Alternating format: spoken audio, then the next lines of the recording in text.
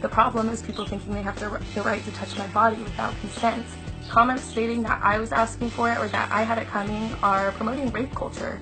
When you say something like that, you're justifying that man's actions when he violated my rights to my own body. I demand self-respect and I refuse to tolerate otherwise.